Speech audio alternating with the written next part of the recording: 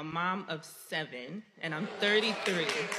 Okay. With being a mom of 7, do you think that a woman of multiple children is still capable of finding someone? First, let me ask you before I make the statement. Do the kids have the same father? Yes, they do. Okay, well, that's a good thing. That's a good thing. Okay, so this is a little, hold on. We're talking about 7 children, okay? This is no offense to you because it's absolutely possible for you to find a quality man. What makes it a tad bit difficult is that you have to find a man who has the financial footing to take care of you and 7 children. And then you also have to be able to find a man who is going to be willing to come in and create structure in that household. 7 children on one person is a lot to create structure in. So there's a lot that this man is going to have to come in and do. On top of that, creating a secure space for you when you have to be a mother and you have to take care of the majority of the things that happen in a house. Are you going to have the ability to be able to love this man in a way that he needs to be loved, in a way that registers as love to him when you have to love 7 other individuals? You're going to need a man who can love those children as his own.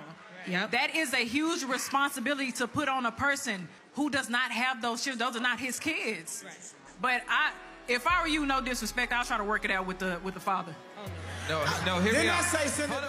So let me get this straight. She has 7 kids at 33. All by the same man. Ma'am, go fix your family with that man because your chances are very slim to none. Single mom of 1 are even finding it hard to find a man, and you have 7. Like, please don't be delusional. Go back home. If the man is not abusive in any way to you and your kids, you should be with him, especially after giving him a whole basketball lineup. This is really a no-go for any man, honestly. She might be a good woman, but her having all those kids by the same man does not make this a safe case. If anything, it is worse.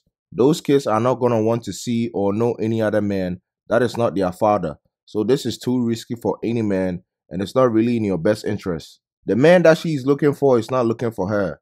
And the ones that are looking for or willing to take that responsibility, she will not respect that kind of man. I don't think any reasonable parent, including her, would be fine with their 20-something-old son who's never been married and has no kids coming home with a woman who's got 7 of her own already. I will call my son a loser if that's the best option he can have. And if you say you are okay with that, you a damn liar. But hey, let me also know what you think in the comments down below.